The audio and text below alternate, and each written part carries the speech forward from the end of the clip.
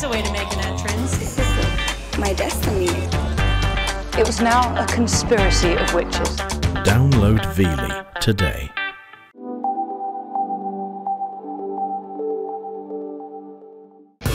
Coming up, sharp shooting from a 200 million pixel mega camera, a monster airbag that can catch a car, and Jellybeans by the billion. How do they do it?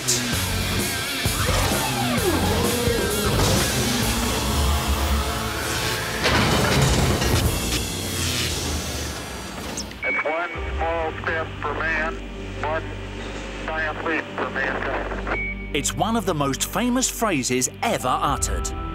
And it's even cooler with pictures. If you're going to go where no human has ever gone before, and if you're going to take some of the most important photographs in history, you're going to want a really good camera. The Apollo 11 mission was shot with one of the most advanced cameras of its day. And the company that made it still build cameras that are out of this world. How do they do it?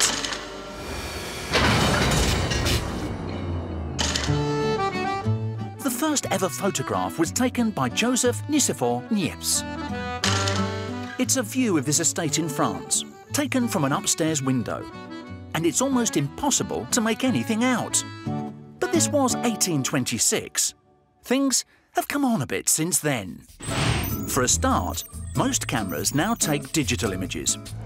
These are made up of thousands of blocks of colour, called pixels, each about 1/20th the width of a human hair. And today, it's possible to turn a photograph of digital pixels into a giant advertising image that stays super sharp when stretched across 10 stories. But that calls for a bit more than a camera phone. Hasselblad in Gothenburg, Sweden, have been making cutting-edge cameras since the 1940s, when founder Victor Hasselblad created the first aerial surveillance camera for the Swedish Air Force. And like their kit, product manager Ove Bengtsson never lies. This camera was the one that Buzz Aldrin and used on his spacesuit to take pictures of Neil Armstrong. So, maybe the most famous camera ever made. Not every camera that was sent into space made it back. In fact, there are still 12 Hasselblad cameras on the surface of the moon. They left them there to make space for the rock samples that they brought back. I've just got this mental image of an alien landing on the moon and being really confused because there's nothing there except these 12 cameras. Buzz's film camera is a bit last century. The company's latest digital model wouldn't look out of place round the neck of Captain Kirk. It takes photos that are 28 times the digital resolution of most point-and-shoot models. Let's put this into perspective. The resolution from a high-end camera phone is 8 million pixels, which sounds like a lot. But the resolution from a Hasselblad camera is over 200 million pixels. This megapixel camera is formed from hundreds of parts. But the secret to its performance is a tiny motor that moves the camera's sensor as little as half a pixel between shots. The camera takes 6 successive shots, then combines them to produce a single image. This means that unlike other cameras, it can capture more than one colour in each pixel. And it produces a level of detail that will blow your mind. The camera motor is built from lightweight, non-corrosive aluminium. Liquid-cooled drills carve out the contours and details of each component with microscopic accuracy. Then the pieces pass to Ulf Leonardsson to assemble the complex jigsaw that makes up a motor. With such a microscopic movement, testing Ulf's handiwork is a major challenge, which is met with a big pin. Poking something resembling a knitting needle into something so high-tech might look like vandalism, but there's method in Ulf's madness.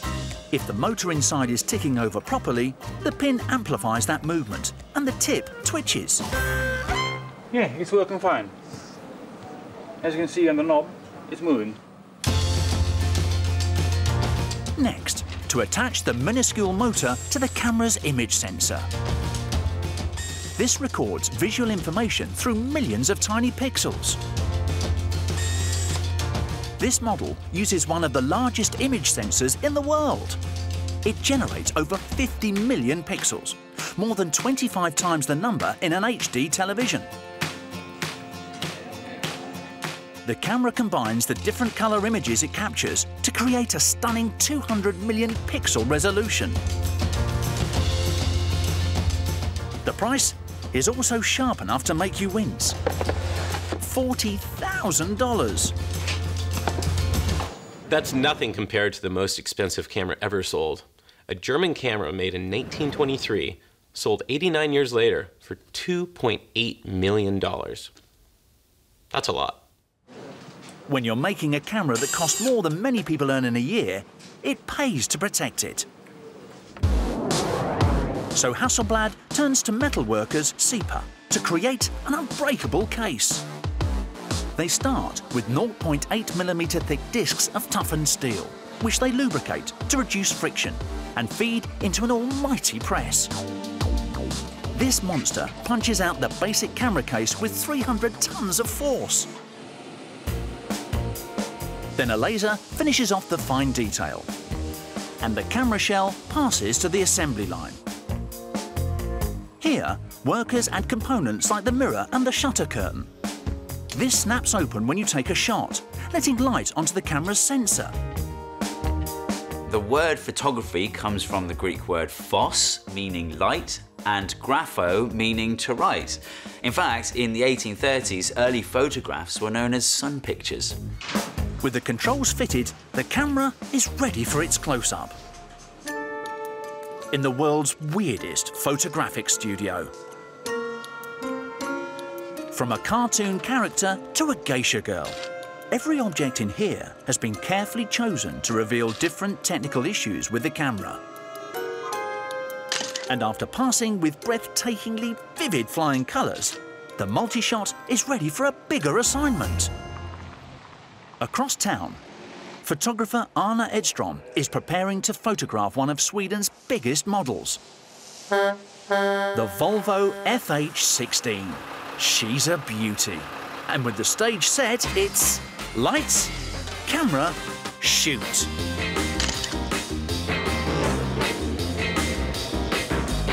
It's perfect. I think it's a wrap. The 200 million pixel shot is in the bag. And remarkably, you can zoom in 100%, even 200%, and pick out the tiniest detail with no pixelation or degradation. It's an incredible image. But if you want to appreciate how incredible, you'll need to wait for them to invent a better TV. Still to come, car-catching mayhem with a monster mega airbag. And sweet as candy, making billions of juicy jelly beans. How do they do it?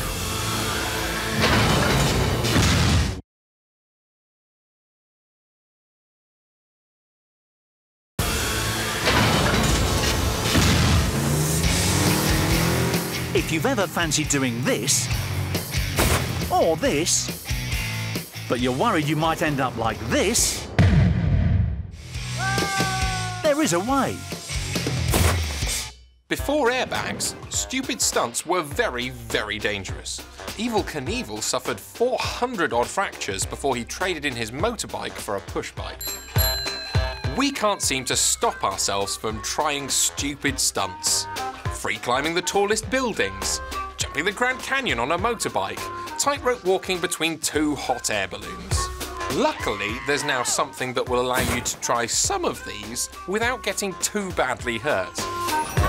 Making something strong enough and big enough to handle the impact of anything from a grown man to a stripped-down car isn't easy. How do they do it?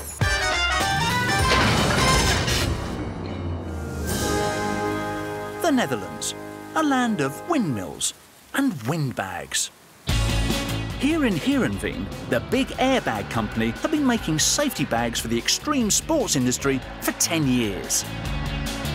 Their giant airbags can be as big as 400 square metres, allowing athletes and thrill seekers to break in their skills without breaking their necks. The company was set up by a pair of snowboard freestylers.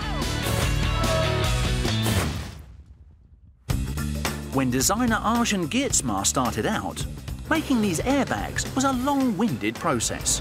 15 years ago, we had to hand-cut all these pieces. Nowadays, we just use CAD. There's a lot of parts, over 65 of them.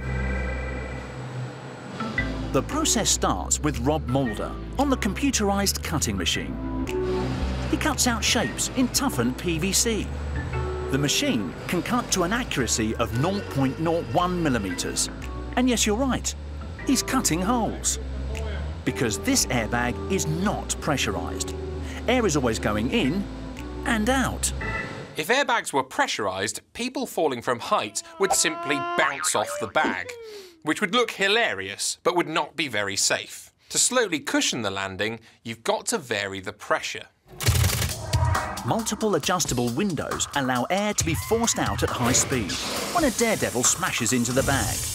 That way, they sink down to safety rather than bouncing off into oblivion. Once the PVC is cut, it's taken to the high-frequency microwave welding room. This is a bit weird because you think of a microwave as something you use to heat your dinner, whereas welding uses intense heat and showers of sparks. So actually using a microwave to weld stuff together is pretty cool. This machine can fuse together pieces of PVC in under 6 seconds without a spark in sight.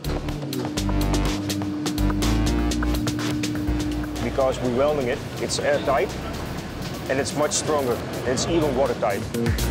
Welded seams are super strong and they're used on the parts of the airbag that take the hardest hammering.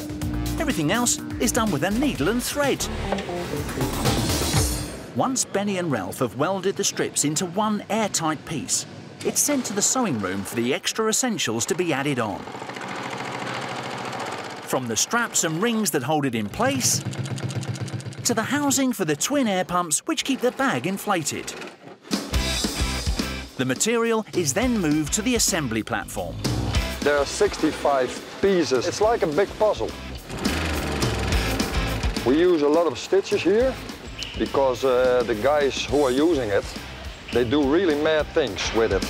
Big airbags were invented by a guy who worked for NASA called John Scurlock. He came up with the idea when he was trying to make inflatable tennis court covers. He also invented bouncy castles. With the welding and sewing complete, it's then time to inflate the airbag to operational size. To do that, they close all the air windows and fire up the pumps. There are 2 blowers and it takes approximately 5 minutes to blow up. And with that, the airbag is ready to be shipped out to crackpots worldwide. You're up, maniacs!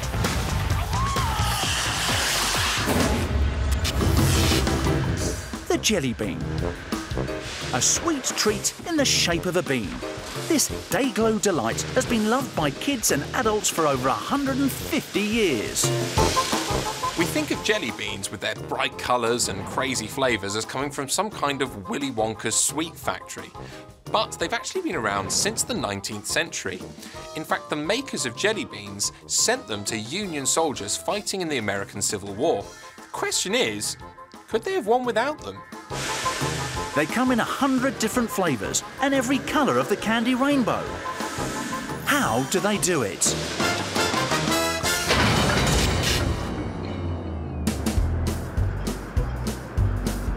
Welcome to Candyland, or Fairfield, California, if you're going to quibble. You don't need to be sweet to work here, but it helps. We eat over 15 billion jelly beans a year, and that's enough to go around the world 5.5 times. This factory alone produces over 16,000 tons of jelly beans a year. Flavours range from berry cherry to champagne, and new ones are added all the time. These new flavours are born in the lab, and Jeff Brown has helped deliver his fair share of bouncing baby beans. Whenever we come up with an idea, whether it's a lemon or a peach, we will actually sit down as a group and we'll take a look at that. We'll try the real thing, and then we'll just start the process of making that identical flavor on a jelly bean. Most flavours are inspired by favourites like marshmallow or strawberry cheesecake. But occasionally, for Halloween or special editions, they produce more wicked-sounding flavours. We'll make flavors such as skunk, dirt, vomit, booger. If you can think about something disgusting, we can try to perfect it into a jelly bean. Whether it's skunk, vomit, or something unthinkable like strawberry, each bean begins with a slurry made from cornstarch, corn syrup, sugar, and water. We sure do love sugar. An average American eats 60 kilograms of sugar every year. That's 130 pounds. Richly condensed flavours are blended to form the base mix, which is pumped downstairs to the mogul machine. Invented over 100 years ago, this massive mechanical multitasker creates thousands of candy moulds at a time. Because it's the master of so many jobs, the original manufacturers called it the mogul. To stop the gummy slurry sticking to the moulds, they need to be made from a non-stick material. The simple solution is cornstarch, which is poured into wooden frames. The mogul then stamps the shape of a bean into the non-stick powder to create the mould. These mogul machines had a massive impact on how we produce candy, and it was getting cheaper. The first penny candy was the Tootsie Roll, which first appeared in 1896. They still sell over 60 million of them every day, although they cost a little bit more than a penny these days. Each tray contains 1,260 individual moulds. As the trays pass towards the sweet centre of the factory, a bank of nozzles rises and falls, pumping in the slurry mixed earlier. Each one of these tiny moulds contains just the soft centre. The shiny outer shell is made further down the line. The filled trays are now stacked and sent to the dry room to cool and cure overnight. Last night's batch goes back into the mogul, which tips them up and sends them off down the line. The trouble is, the jellies could still stick together. So first, they get a steam shower to moisten them. Then it's a majestic leap through a sugar waterfall. The sugar sticks to the moist jelly and acts as a primer coat. This prevents the batch of tiny jelly centres turning into a massive sticky lump. At this stage, they're nothing more than chewy jelly. To build them up, they head to the panning department. It looks like the biggest building site on Earth, but they're not mixing cement. They're mixing a 6-year-old's dreams and a dentist's nightmares. As the different centres tumble in these spinning kettle drums, it's time to add some colour. And there's nothing subtle about this primary coloured palette. Over the course of 2 hours, flavoured syrup and sugar are alternated, slowly building around the centre, creating the multi-layered outer shell. And as factory manager Danny Williams explains, the magic is all done by hand and eye. Some people say that when we're panning the beans, it's an art form. I prefer to think of it as it's an experience, it's a feel, it's a candy maker kind of thing. And all of these guys, depending on humidity, conditions, the candy, and how the candy reacts, they have to be able to recognize the candy in its different steps to make sure that we're getting the quality that we want.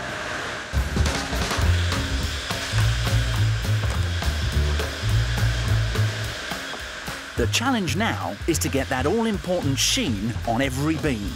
So the candy men send them to the finishing room. 200-kilo batches are spun in more giant drums, ready for the secret, shiny ingredient, beeswax. Amazingly, they shine your beans with the same stuff they use to polish tables. So bees have special glands on their abdomen that turn sugar into wax. It doesn't change the taste, but it makes the candy look great. The beans are then left to rest and firm up, ready for the final leg. Like men, not all beans are created equal, and the losers are wheedled out. First, a robot dumps the beans into massive rotating drums. A specially designed mesh allows only the right size beans to fall through. Then the wanna beans are inspected by eye. Those that don't measure up are rejected and separated out. These sorry has-beens are known as belly flops, and they're sold separately in the factory store. The lucky winners are sent to the printing press. As they fall into a special tray, they pass under a set of rollers, which prints the Jellybean name on every single one. Each roller can print a staggering 20,700 beans per minute.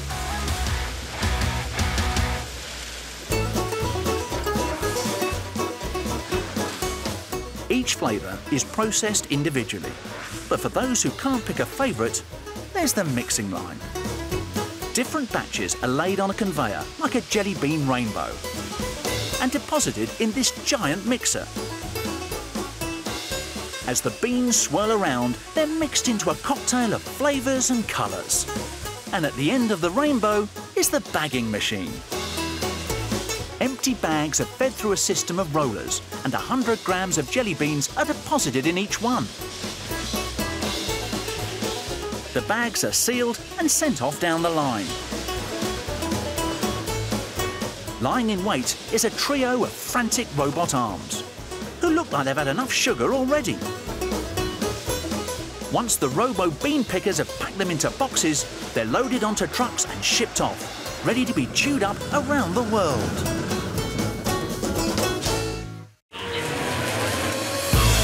Coming up, luxury caravans built for the Australian outback.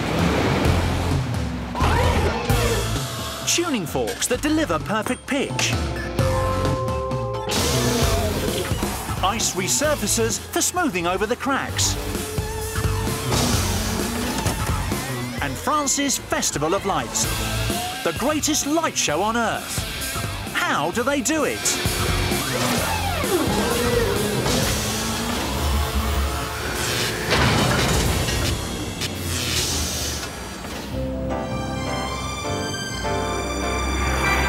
Caravanning.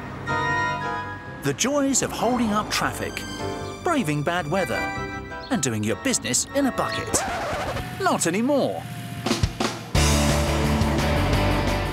These days, campers tow luxury caravans through the Australian outback, rivers, even the desert. These caravans are supposed to offer Australian men a kind of mix between camping and a weekend in Vegas. But they cost up to $190,000. You could buy a Ferrari for that. If you want to off-road in style, then one company builds extreme caravans with everything from a beer keg to a poker table. They call it the Mobile Man Cave. What happens in the man cave stays in the man cave. How do they do it?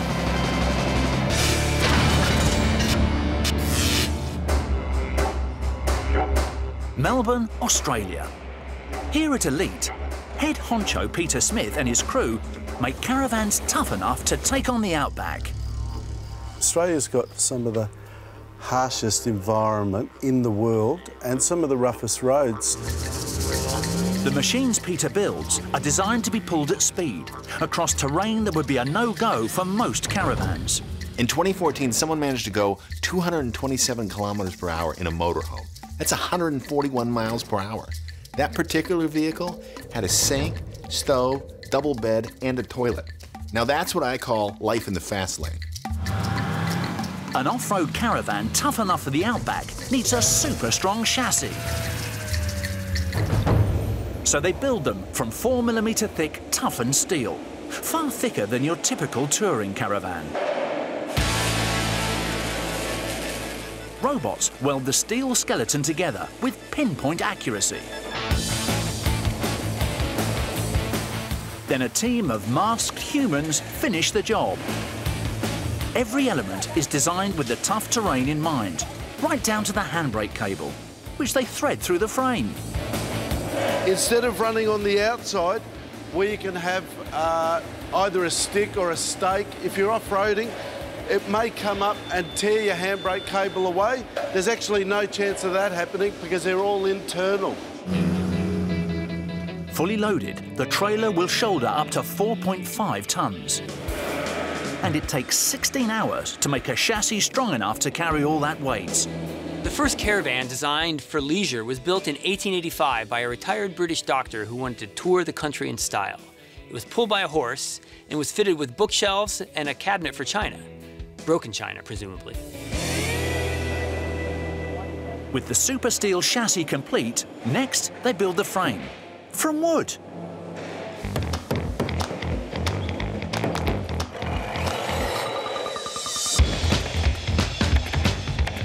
Wood might not sound like the toughest choice, but this frame is extremely strong.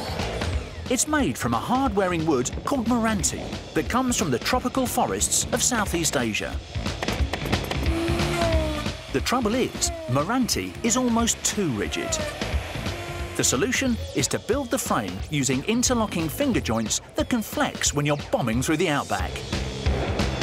PVA glue is used to bond the walls to the frame. Once the completed walls are mounted on the chassis, the next problem is up top. Temperatures in Australia can reach 50 degrees Celsius, which can turn your man cave into a man Barbie before your first brewski. The answer? These special insulating rolls of material, which help to control the temperature inside the Caravan. Right now, the Caravan is just a skeleton. It needs an aluminium skin. This tough, lightweight cladding is resistant to hail, sandstorms, anything Mother Nature or frustrated drivers throw at it. With this, she'll be tough enough to tow through the bush. But that brings its own problems. In the outback, you can go for weeks without seeing another soul. There are no campsites to hook up your power. And if your battery dies, you could be next. Elite solution? The Armageddon Pack.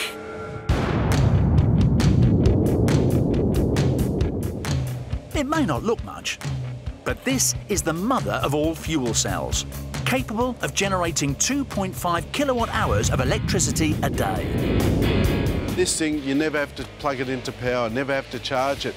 We've got customers out there that swear by it. Using solar panels and this newly developed bit of tech, you can live off-grid for up to 6 months. The fuel cell uses methanol, which reacts with oxygen in the air to produce carbon dioxide, water, and most importantly, electricity. Every one of Peter's Caravans is bespoke. You want a poker table? You got it. You want a giant TV? You got it. You want weird flashing disco lights? Hey, it's your man cave.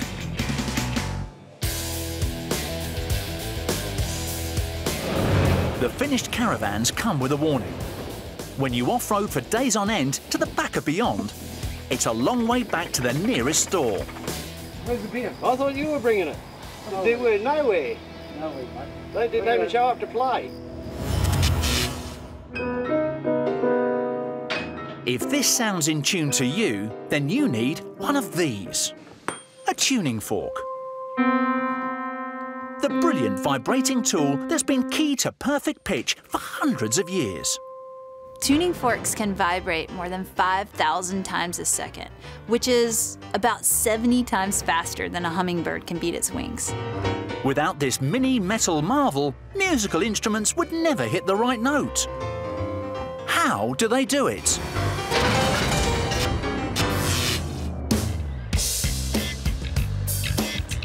Sheffield, the steel capital of the UK, and noteworthy for boasting the only tuning fork maker in the country.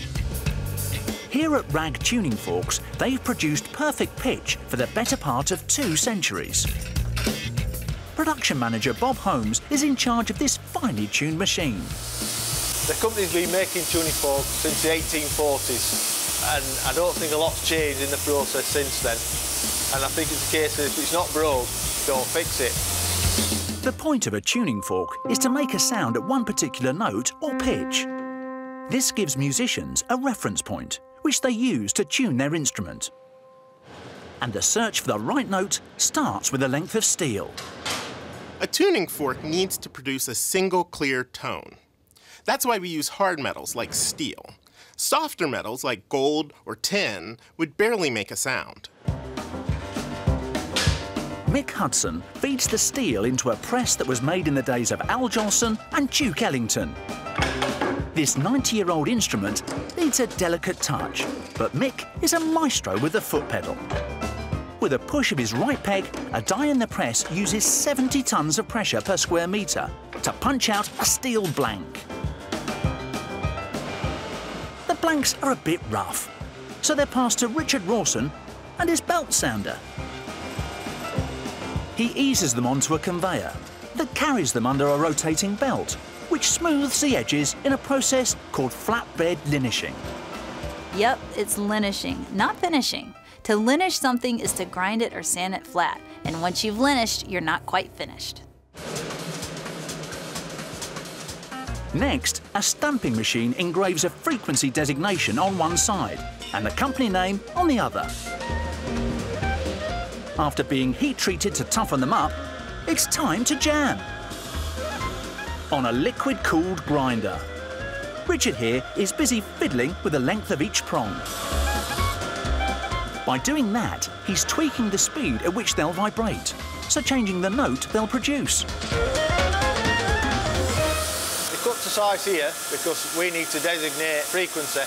Depending what frequency determines the length of the fork. The shorter the tines of the fork, the less distance they have to move, and the faster they can vibrate, which means that changing the length changes the frequency. The problem is the cut forks aren't smooth. They need a little more linishing. Take it away, Dave Frakovich. A hot session on Dave's linisher, and the forks are smooth, but not smooth enough. So it's time for a solo from the vibro polisher. This rotating river of plastic chips smashes against the metal, bumping, grinding and massaging away imperfections until it's smooth as a Coltrane solo. As they jitterbug out of the vibro polisher, the forks are looking good. But they're still tone deaf. They need fine-tuning from the master. Richard has been honing tuning forks for nearly 50 years. He places each one in a frequency reader.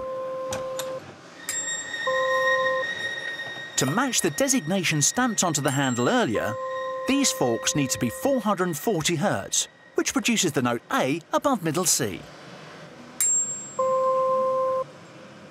440 Hz means that the prongs of the tuning fork are moving back and forth 440 times every second. And with each vibration, they're slamming into the surrounding air molecules, creating a sound wave. The same thing happens when you pluck a guitar string. If the frequency doesn't match exactly, Richard has a few tricks to adjust it. There's 2 things you can do with a tuning fork. If it's too high, you have to fire them inside. If it's too low, then we shorten them. All tuning forks get higher as they get shorter. The next problem is that rust could ruin the tuned forks and render them useless. The solution is a swim in something nasty. This vat contains potassium nitrate and sodium nitrite heated to 375 degrees Celsius.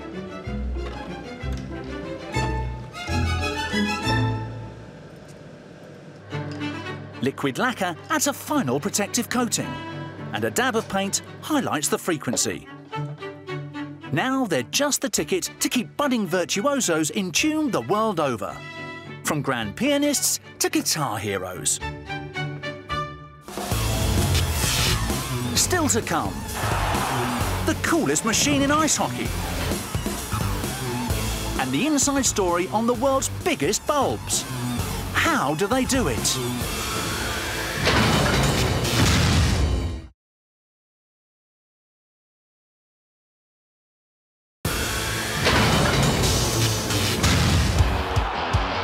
Ice hockey.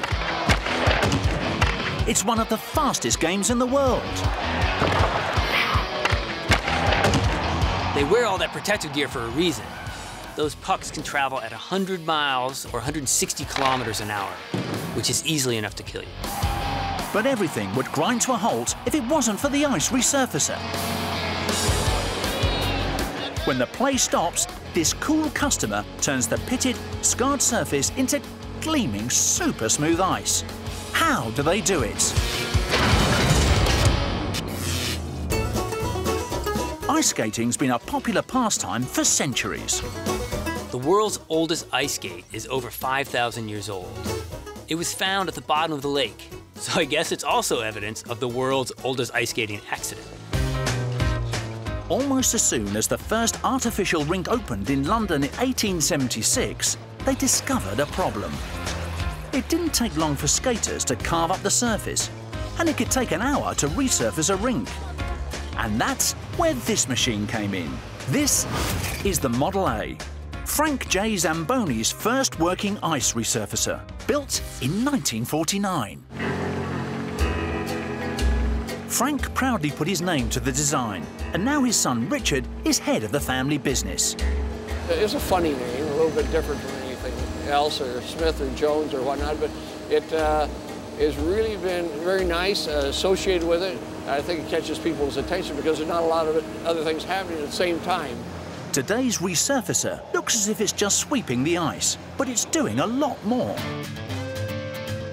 The machine's cutting edge is a lethal 2-meter-long blade, sharp enough to slice a bagel.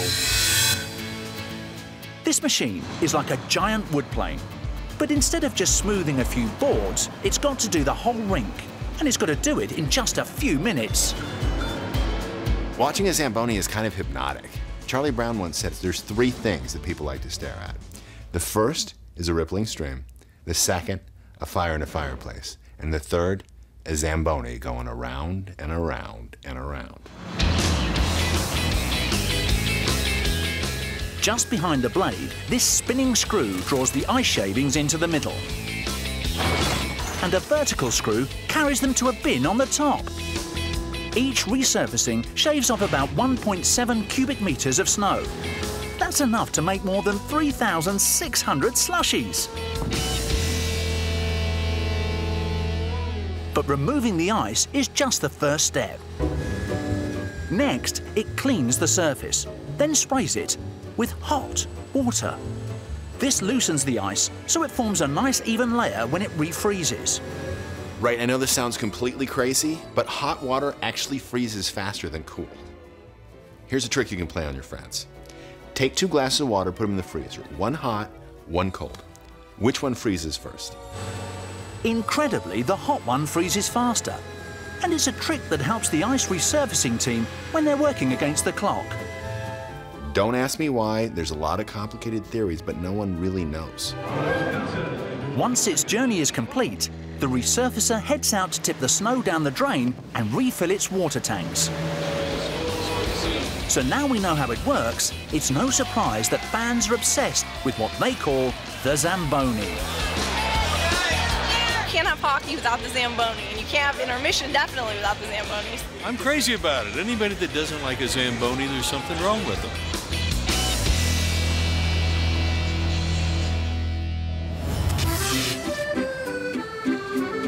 Run out of sights to see in France. Been up the Eiffel Tower.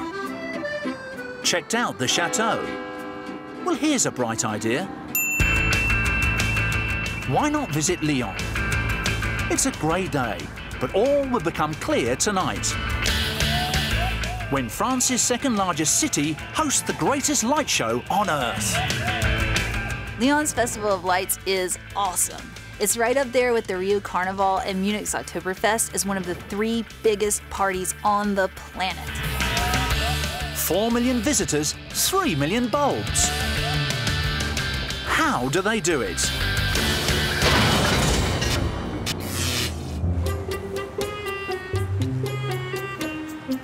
Not much good came out of the bubonic plague. But Lyon's Festival of Lights traces its origins to the dark days when the plague hit Europe in 1643. The plague was a pretty regular occurrence in medieval Europe, but in 1643, the folks of Lyon made an offering to the Virgin Mary. Their town was free from the plague for the next 150 years. This festival is their way of saying thank you. That homage continues every December. But the candles have got a bit bigger.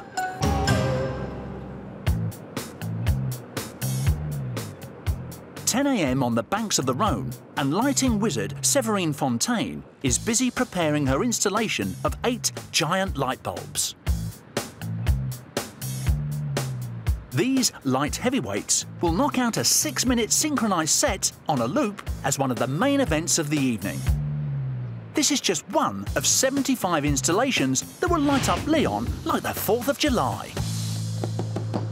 Do you know how sometimes when you have to sneeze and you can't and it's really annoying? Well, next time try looking at a bright light.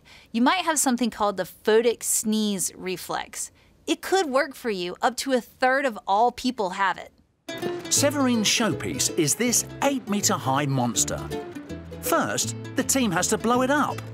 In a good way, because the bulbs are inflatable. And despite appearances, these bulbs are energy-saving too. Stitched into the fabric of each one are hundreds of tiny Philips LEDs. You would think a show like this would have a huge electricity bill, but no. Because LEDs are so efficient, the whole 4-day festival only cost about 4,000 euros, which is about $4,000. While Séverine gets ready to hit the on switch, in the road tunnel beneath Perrache station, Jonathan Richet and David Alexandre Chanel are up against it. They've just a few hours to convert this tunnel into a kind of super-sized cinema. The installation is called Cinematic Journey. It's about like a journey through the history of image and cinema. Cinema was actually invented in France. One of the first movies simply showed a train pulling into the station. The audience was so terrified they ran out screaming, which was my reaction to The Notebook. But this cinema screen is 100 metres long. Lighting it up requires something a bit more sophisticated than the sort of old-fashioned projector familiar to film pioneers, the Lumiere brothers.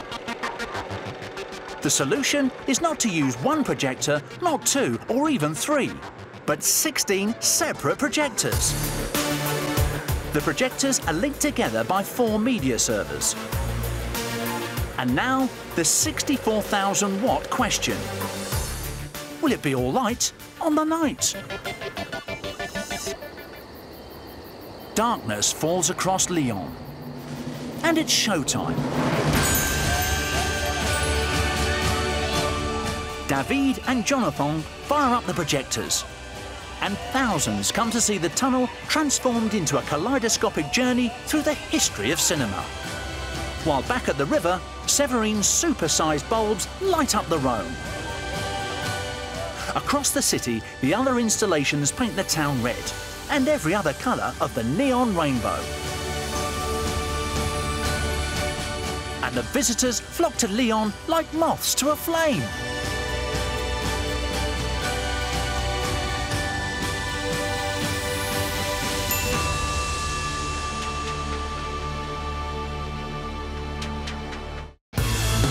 Coming up, making unforgettable music from melted plastic. Building the cars that are born to crash. And unlocking the mysteries of Oriental medicine. How do they do it?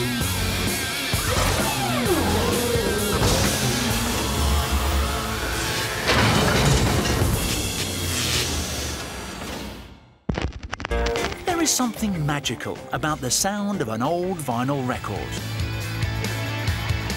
Warm, crackly and intimate. No other recording format can match it. Back in the day, vinyl was massive. In the late 70s in the USA, they sold 350 million vinyl albums per year. That's 100 million more than all of the album downloads and CDs sold in 2014. When digital music took off in the 80s, vinyl was pushed to the brink of extinction. But like a 90s boy band, it's making a comeback. So when it comes to turning tunes into 12 inches of glorious vinyl, how do they do it?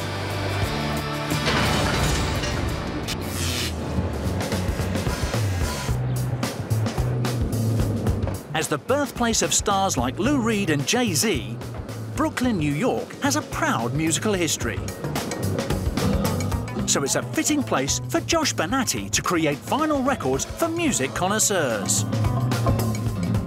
Digital recordings take a sound and break it into many tiny bits of data, which then have to be recombined in order to replay that sound. Vinyl, on the other hand, records a continuous sound. Within the groove are tiny ridges, and when a needle rubs against those ridges, it vibrates, and those vibrations can be amplified into a sound. The first step in the process is for Josh to turn an original recording into a master disc. He starts with what's known as a lacquer, an aluminium disc coated with a layer of celluloid. Josh cuts his master on a lathe built when vinyl was king back in the 70s.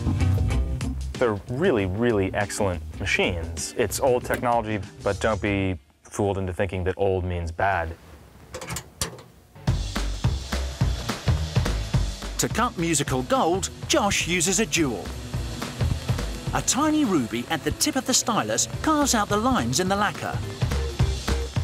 Rubies are excellent for precision cutting because they're really hard gemstones. I mean, only diamonds are harder, but natural rubies are rare and expensive.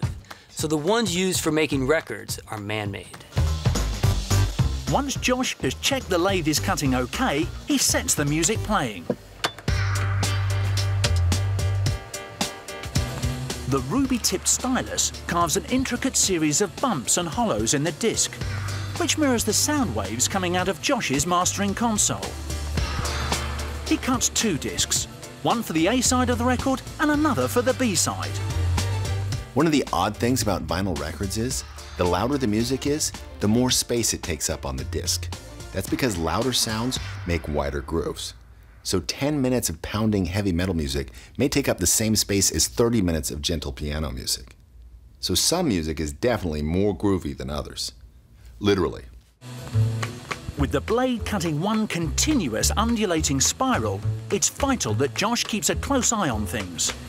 If you mess up recording something digitally, you can scrap it, start over, right? Same with video. So not so with lathes. But you can't press records using this disc. You need to make a negative copy first. This negative is called the stamper because it will be used to stamp out the finished LPs.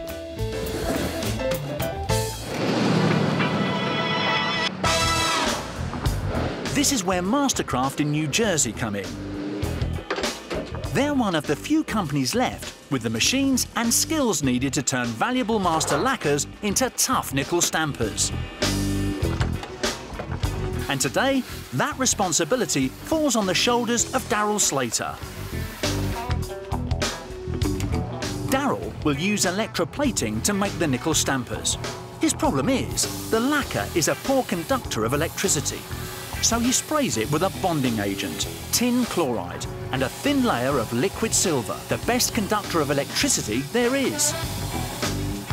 If he's done a good job, he's ready to make the stampers. If I get something wrong, it's like a domino effect. I could have a spot or a piece of dirt could have got onto the LP after you put the silver on. The silver-coated disc is set spinning and lowered into the electroplating tank. The tank contains a nickel and boric acid solution. When the electricity is turned on, the silver-coated disc becomes negatively charged, attracting the positively charged nickel ions out of the solution until the disc is covered in nickel. However, if too much nickel builds up around the rim, it will make it impossible for Daryl to prise the stamper off the master. So halfway through the process, he removes the disc. and slips a protective rubber band onto the rim to stop this from happening.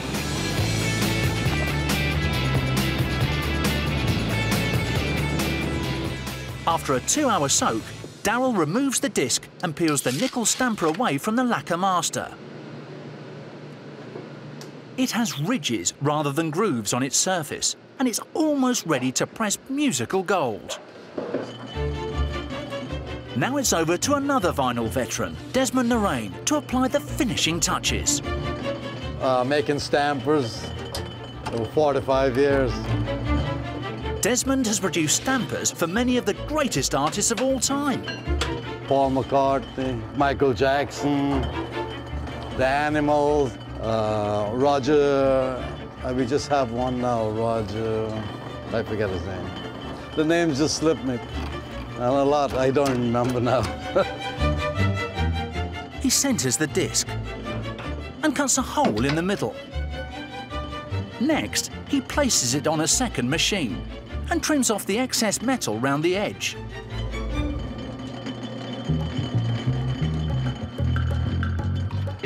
Once DJ Desmond has finished, the nickel stamper spins back into New York for the final stage in the process, pressing the finished records.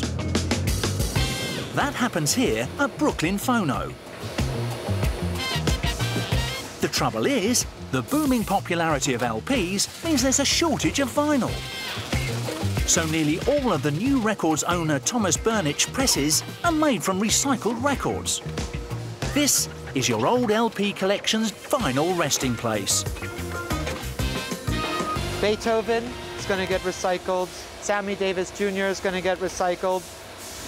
Is this reggae? Thomas puts the old records into this hatch. Inside, a sealed granulator grinds them down. Next, they're heated to a carefully controlled 137 degrees Celsius. Then the extruder forces the molten vinyl down a tube, ready to be made into records. You can make records of any color, but there's a reason why most of them are black. Carbon particles are added to the mixture to make the vinyl stronger, and those carbon particles are black. Thomas then places some labels on one end of this machine. At the other, he fixes 2 stampers in place, one for the A side, the other for the B. After firing it up, the machine slips a hot, sticky blob of vinyl called a puck between 2 labels and squishes them into place. Next, it slides the puck and labels between the stampers. And as they clamp together, they imprint the vinyl and a slice of musical history is born. Sometimes really weird things are put through the press. Jack White made an album filled with water, and the Flaming Lips released one containing the blood of some of the people who'd sung on their album, including Kesha and Chris Martin. That's just gross. The machine then trims excess vinyl from the edge and spits a disc out from the far end, one every 30 seconds. With the help of companies like this one, annual vinyl sales are growing at more than 50% a year. And that's one record they're definitely happy to add to their collection.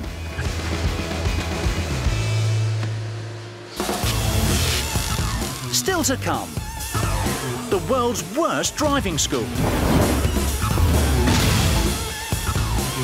And the miracle rub in a hexagonal tub. How do they do it?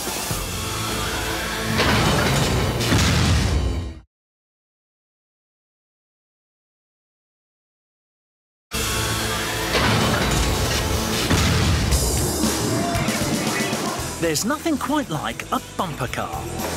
The speed, the adrenaline, the opportunity to smash into random strangers without getting arrested. It's a simple joy that's given pleasure to people of every age for nearly 100 years. But making a bumper car that can survive a lifetime of smashing, crashing, bumping and thumping is no easy task. How do they do it?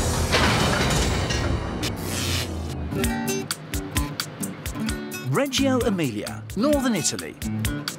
This is the C&S factory, where they make around 700 bumper cars every year.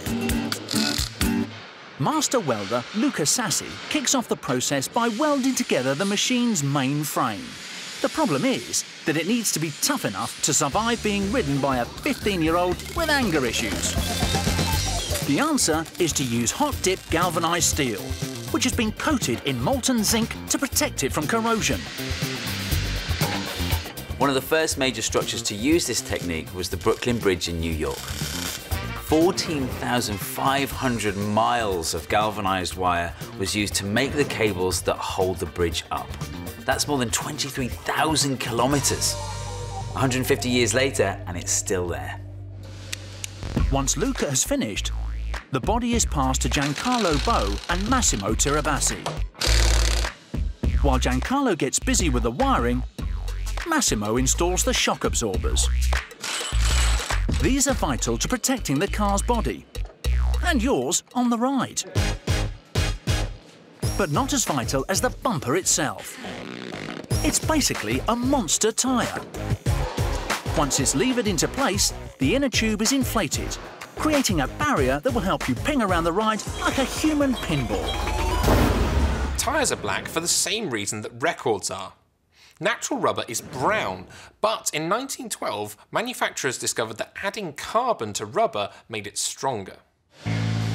While Massimo works on his skills, Arianna Martelli is preparing to brush up on hers. It's her job to create the fiberglass body of the bumper car. Like a lot of great inventions, fiberglass was discovered by accident. Back in 1932, a young scientist working for a glass company was trying to join two blocks of glass together. He accidentally directed a jet of compressed air at a stream of molten glass and ended up with a shower of glass fibers. Arianna begins by applying a wax-based release agent to the inside of the mould.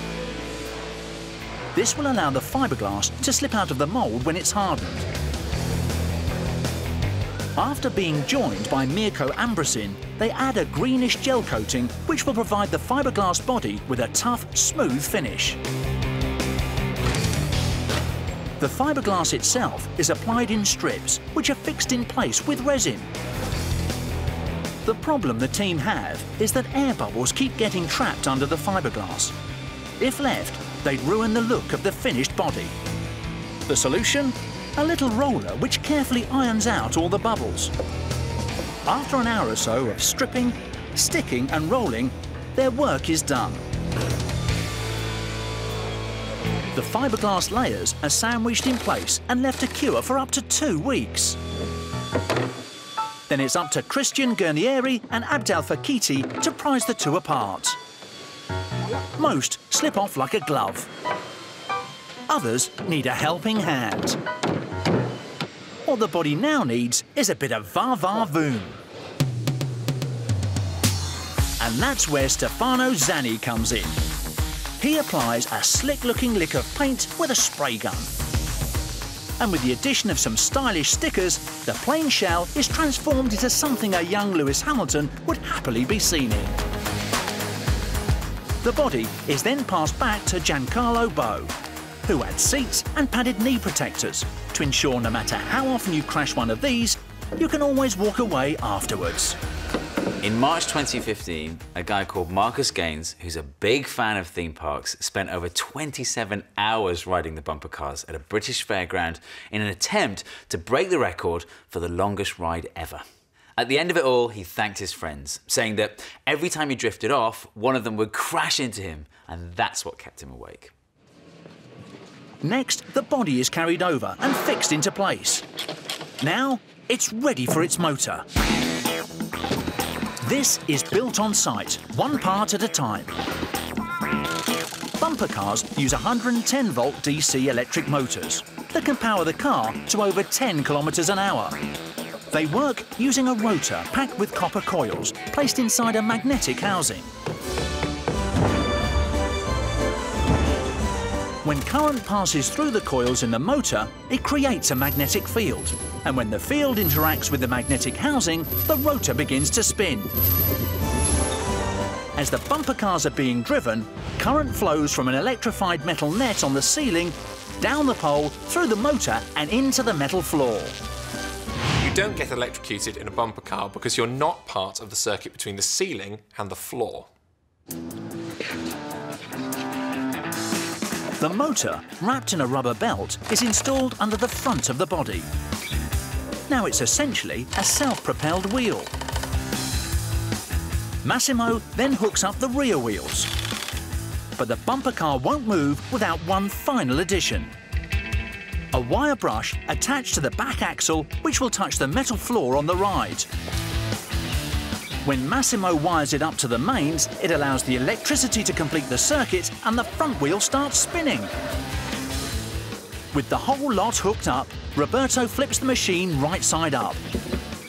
Massimo sticks on the steering wheel and the car is complete. Yours for $7,000, although they reserve the right to bump up the price.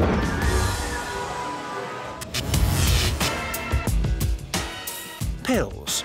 They're the Western world's solution to all our ills. And doctors prescribe billions of them every year. But in Asia, things are different. Here, they've been treating everyday aches with traditional herbal remedies for thousands of years. Traditional Chinese medicine teaches that eating ants can help you stay young and that bee stings can cure anything from rheumatism to arthritis. One of the most popular herbal remedies is based on an ancient ointment used by the emperors of China called tiger balm. How do they do it?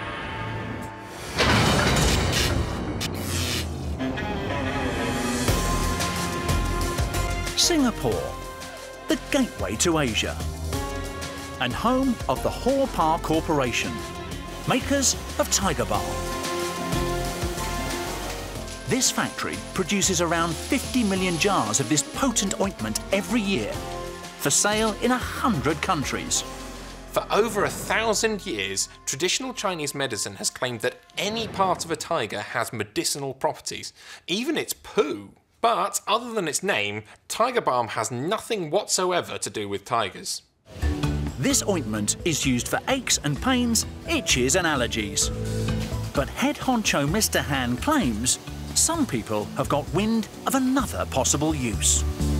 The other thing is that tiger balm is excellent for flatulence. When you have taken a lot of food and you're full of gas in your stomach, tiger balm relieves it very, very effectively. And this is something which not many consumers know, but those who found out are very happy with it. The Balms recipe was brought from China over 140 years ago by a herbalist from the imperial court named Or Chu Kin. He passed it on to his sons. The ointment was named after the eldest son, the gentle tiger, Or Boon Ho. The manufacturing process begins with measuring out the same herbs that inspired the 19th century pharmacists who invented Bengay and Vicks Vapor Rub. Menthol and camphor. It's really clever. Camphor and menthol work to distract the brain. They act on the nerves that carry pain signals and have them send hot and cold signals instead. The boffins here then add clove, cajeput and mint oils to the cooling menthol and pain-killing camphor. There's still a lot that we don't understand about pain. But it is known, for example, that women report suffering more pain than men. And bizarrely, redheads need 19% more pain relief than everyone else. Maybe that also explains why they're statistically twice as likely to avoid a visit to the dentist. In a secure processing room, the raw ingredients are carefully blended together in stainless steel tanks and mixed with melted petroleum jelly to make it easy to apply. Petroleum jelly is great for soothing skin. The best-known brand is probably Vaseline, and its inventor, Robert Cheeseborough, had so much faith in his product that he ate a spoonful every day. Couldn't have done him too much harm since he lived to the age of 96. It may have been a good marketing ploy for Robert Cheeseborough, but this ointment is strictly not for internal consumption. After blending, it's sent for bottling. Tiger Balm has been sold in the same hexagonal jars since the 1930s, chosen by Orr Boone Hall to help his product stand out from rivals. Hexagons are one of nature's best shapes. They're found in honeycombs, ice crystals, and basalt columns. And they're great because they fit together without leaving any gaps. With the little hexagons inspected and approved, they're filled up at a rate of 80 19-gram jars a minute. That's over half a ton of ointment every day. But the warm ointment is still too runny, so it's left to cool for 10 minutes. As it cools, the balm turns from clear to opaque.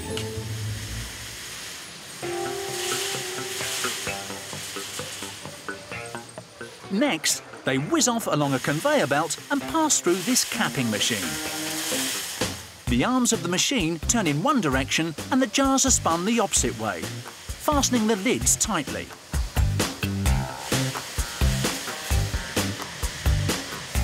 From there, it's onto the labelling machine. This machine has been custom designed to neatly apply the labels around the 6 edges of the hexagonal jars. Finally, they're put in boxes ready for dispatch. The company sells over 140,000 jars of Tiger Balm every day. And if thinking about that gives you a headache, you could always try some ointment for yourself.